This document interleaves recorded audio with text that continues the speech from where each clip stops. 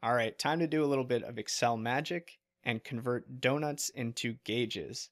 And what I mean by that is inserting a standard donut or pie chart in Excel, applying some clever formatting tricks to it, and converting it into a gauge style visual. Now, these gauges do an excellent job quickly showing progress towards something like a benchmark or a goal.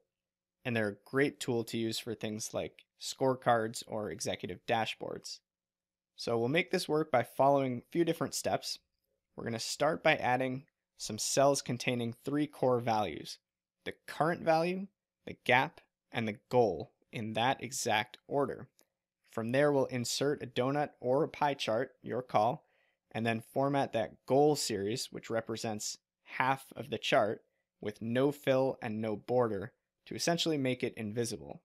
From there, we're going to right click and format the data series to basically rotate our entire donut or pie into a configuration that makes sense. And to do that, we're going to set the angle of first slice to 270 degrees. So extra tip here, you can also add a percent to goal calculation as a fourth value and insert a data label into your donut that's linked to that cell value. And I'll explain exactly why we do that and how we do it in just a second. Now, the common use cases here, again, tracking performance against benchmarks or goals, or designing those exec style scorecards that help people visualize key metrics and goal pacing at a glance. So let's get our hands dirty, jump into Excel, and create some of these gauges. All right, so in the pro tip workbook, in the table of contents, we're going to head to the custom gauge charts demo in the yellow visualization section. I'm going to link straight to that yellow tab. And here you see I've got some basic placeholders with three different types of goals. I have a lead goal here of 1,000, I have a revenue goal of 100,000, and a profit goal of 50,000. And keep in mind, these numbers are hard-coded, they're totally arbitrary. Feel free to change them if you'd like. And essentially our first task here is to populate these four cells. That's going to drive our visualization or serve as the source range for this donut. And the current value, this is another hard-coded value. It basically just indicates how far along are you currently to that goal. So just for the sake of demo, let's put something in here like 250 and press enter. And now that we have these two values, we can calculate the gap, which is goal minus current, D7 minus D5. 750 makes sense. And the percent to goal, which is current divided by goal, D5 divided by D7, or 25%. So super simple. That was all it took to populate our source data. Now let's go ahead and select those first three, current value, gap, and goal, and insert a new chart. I'm going to go into our pie options, and you'll find donut kind of down at the bottom here. And we'll just drag it over, resize it a little bit to fit. And we don't need a legend in this case, and we actually don't need a title either. So this is a pretty good starting point. And now we have to go through those steps and apply some of these kind of clever formatting tricks here. So I'm going to right click the data, format the data series, and this angle of first slice option is just going to rotate that pie or that donut all the way around. And what we're going to do is rotate it until the point where that 50% segment is right on the bottom, just like this. And while we're in here, let's also shrink down that donut hole size and make the segments just a little bit thicker. That looks pretty good. And from here, this bottom 50%, remember that's what we want to just show up as totally invisible. So I'm going to right click and format that data point specifically, head to our fill and line options, and say don't even fill this segment, don't give it a border or anything like that. Just make it totally invisible. So now all we see are these blue and orange segments. And let's go ahead and just select the actual chart area as well. Just kind of an empty space up here. And I don't want that border around the square of my chart.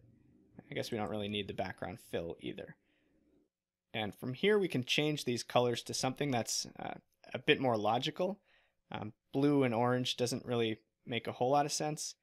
This is kind of up to you. What I like to do is use one color with a light fill for the portion of the gauge that represents the gap, so like a light green solid fill, for instance, and a darker version of that same color for the portion of the gauge that represents the current value. That just kind of makes more intuitive sense to me. It's a little bit more readable, in my opinion. And that really just about does it for the basics. We can go ahead and test this out. So let's say we had 300 leads now. See that gauge kind of bump up. If we get 500, we should hit that halfway point. There we go. It's that vertical segment. 750 should get us 75%. And there you have it. So it's working properly. It's doing exactly what we want. And it's doing a really nice job kind of showing that progression towards a goal in a very clear and simple way, which is why these types of visuals are often used in dashboards and executive summaries. Now, the last thing here, which is optional, but I'll show you how to do it, is to add data labels here. And what we're going to do is select the current value segment specifically. I'm going to right click and add a data label. And it's kind of dark, so I'm going to make it white so we can read it. And by default, it's going to label it as the value itself, so 750. And that's helpful. That may be exactly what you want. But what if instead of the number, you want to change that to a percentage? Well, you can right click or head over to your label options and check the percentage box. Now, this tells me that our label for the current value is 37% of the way to goal, which doesn't make sense because we know we're more than halfway to the goal. In fact, we're 75% of the way there. So 37 is understating that percentage by 50%. And remember, the reason that's happening is because even though this bottom segment, this goal segment, is invisible, it's still part of the chart and it still represents 50% of the total values, which is why that percentage is understated. So what we need to do here is click Value from Cells and point to that calculated cell in D8. And when we do that and press OK, that 75% in the label is what we want. And now we've got all this extra stuff in here too, so we can get rid of percentage, get rid of leader lines, and the value is still kind of hanging in here. I'm not sure why it does that, but you can actually just double click in and delete the 750 component of it, and that should just about do it. So let's make this label bold. Let's go to our home menu and crank up the size to 11. That looks good. And now let's test out that label. So 25 should be 25%. Oops, not 25, 250 should be 25%. There we go. 630 should be 63%. And now check it out. That label is working perfectly because it's now tied to that calculated cell. Now from here, it's just a matter of kind of tweaking the sizing and formatting how you'd like it.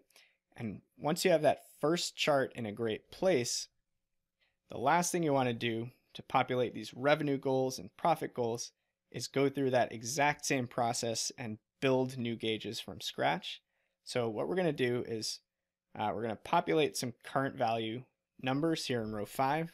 So let's say we've hit 30,000 in revenue so far. Let's say our profit's doing pretty well. It's actually 40,000. Now what we can do is copy the formula for gap and paste it here in columns H and L, and do the same thing with percent to goal so that we're not recreating the wheel.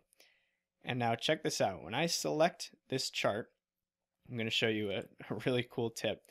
If I wait for the 4-pointed arrow hovering over the edge of this gauge, if I click and hold both Control and Shift and drag to the right, that's going to limit the movement to this horizontal plane. And watch what happens when I let go of the mouse.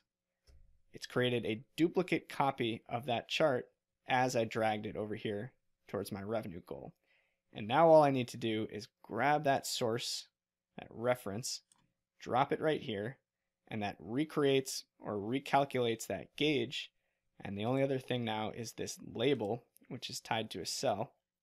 You can format it, select the range that it's pointed to, and now it's no longer D8. Now it's this one here, H8. And there you go. Now it says 30%. So same thing here. Select the edge of the chart, Control, Shift, drag, boom, drop it to profit, drag that source reference over here to the profit numbers, right click, format the data label, select the range, and point to L8 instead. 80%, looking good. Let's test these out. 25,000, 50%.